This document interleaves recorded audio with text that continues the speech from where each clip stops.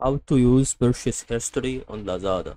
This is about to show you here about everything that is needed to help you about it, as you can see about that right now, about to tell you how we can start to go through our situation. That is going to be nearly something that is going to be about to be doing it so important about to do it, as you can see about this right now.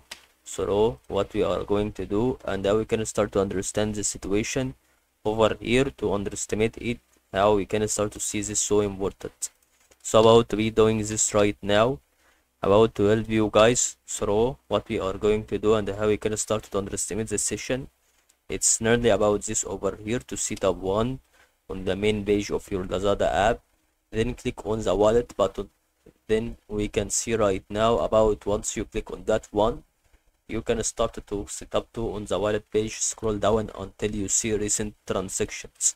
That click view all and you will be able to view all recent transaction you have made using the Lazada wallet. Thank you for watching this video and I hope you see this video helpful.